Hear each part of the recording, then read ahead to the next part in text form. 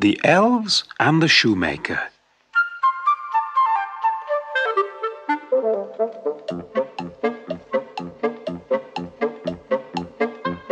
"Can't you work any faster, my dear?" said the shoemaker's wife anxiously. The shoemaker smiled. "Oh, I could work faster," he said. "I could cut out the leather for my shoes less neatly, and I could sew with bigger stitches, but I like to give the customers my very best workmanship, and that takes time." "I know, dear, but there's no money left over to buy more leather. You work so carefully that it takes you 2 days to make one pair of shoes." "I'm doing my best," said the shoemaker sadly. "My eyesight isn't as good as it was, and my fingers aren't so quick." The shoemaker continued to do his slow, careful best. But there was soon no money left to buy leather, and all his hides and suedes were used up. Only one scrap of leather was left on his workbench. "Well, what shall we do tomorrow when there's no leather to sew, and when there are no more shoes to sell?" asked his wife. The shoemaker smiled. "Well, let's worry about that tomorrow." He spent all day cutting out a pair of shoes from the last of the leather. "These are probably the last shoes I shall ever make," he thought, "so they must be my best." When he went to bed, he left the cut-out shapes on his workbench. "I'm sorry we are so poor, my dear," he said to his wife as he climbed into bed. "You can only do your best," she said comfortingly. "You can't do any more." In the morning, the shoemaker cleaned his glasses and threaded his needle and looked around for the pieces of leather. But something amazing had happened. A finished pair of shoes stood in the center of the bench, perfect to the last shiny buckle. Someone had made the shoes for him, overnight. "Just look at the workmanship," he exclaimed, showing them to his wife. "And look at the beautiful tiny stitches. Who could have made them?" The shoes were so well made that they sold for twice the usual price. So the old shoemaker was able to buy a new strip of leather and cut out 2 pairs of shoes during the day.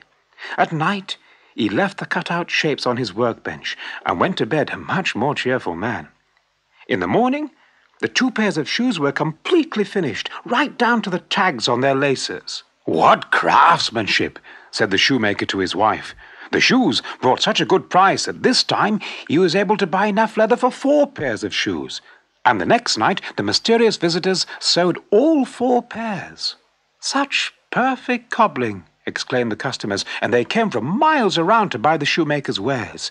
There were long, glossy riding boots for the men and pretty velvet dancing shoes for the ladies. "We have enough leather for a lifetime," said the shoemaker's happy wife, "and so many people come here to buy their shoes that we are almost rich." But the shoemaker was thinking, "Wouldn't you like to know who is helping us every night? It's time we found out." So one cold night, just before Christmas, the shoemaker left the cut-out leather on his workbench. Then he and his wife hid nearby. As midnight struck, out from behind the clock crept 6 naked little elves. They climbed onto the bench and went to work at once, sewing and hammering and lacing and polishing. Every now and then they stopped to blow into their cold hands, or stamp their cold feet, or hug themselves against the chilly night air. They were shivering blue from head to foot. "Poor little mites," said the shoemaker's wife. "All that work for us, and they haven't got a shirt or even a pair of boots." "Well, after all they've done for us, we ought to give them a thank-you present," said the shoemaker. The next day, his wife was soon busy, cutting out little shirts and trousers from some bright, warm cloth. The shoemaker took out his finest needle and softest leather, and made a handsome pair of boots for each elf. On Christmas night, they left their presents on the workbench and hid as they had done before. It was bitterly cold. When the 6 little elves appeared, they were shuddering and shivering, and their breath turned white in the frosty air.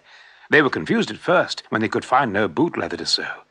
But when they saw the clothes and realized that they were for them, they put them on and danced about, laughing and clapping their hands inside their new woolly mittens.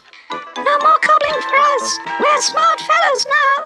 And they all sang as they danced out of the shop and down the street.